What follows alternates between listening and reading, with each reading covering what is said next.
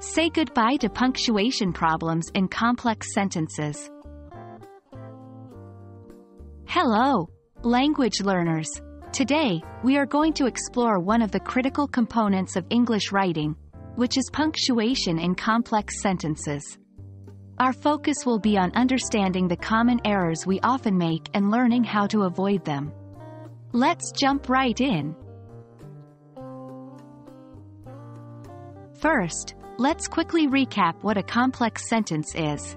A complex sentence contains one independent clause and at least one dependent clause. For instance, while I was eating, the cat scratched at the door. While I was eating is the dependent clause, and the cat scratched at the door is the independent clause. The key to punctuating complex sentences correctly is understanding where to place your commas, which is often between the independent and dependent clauses. Here are some of the most common punctuation errors made in complex sentences. 1. Placing commas in the wrong location. For example, the cat scratched at the door while I was eating. Here the comma isn't required, because the sentence starts with the independent clause. 2. Missing commas. For instance, while I was eating the cat scratched at the door. The comma is missing after eating. 3. Adding unnecessary commas. For example, while I was eating, the cat scratched at the door. The comma after while is not needed.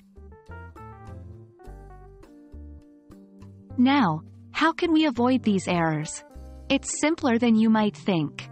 1. Correct comma placement.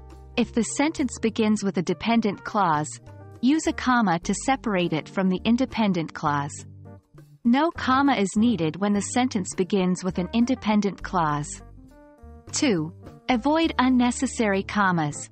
Only use commas to separate independent and dependent clauses, or to indicate a pause in the sentence. 3. Always proofread. After writing your sentence, take a moment to proofread it. Check if your commas are placed correctly and if you have missed any.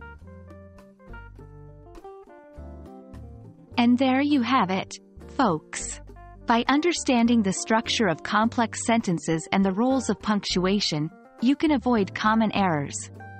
Remember, practice makes perfect, so keep writing and keep learning. We hope this video has been helpful to you in your journey to mastering English punctuation in complex sentences. Until next time, keep practicing.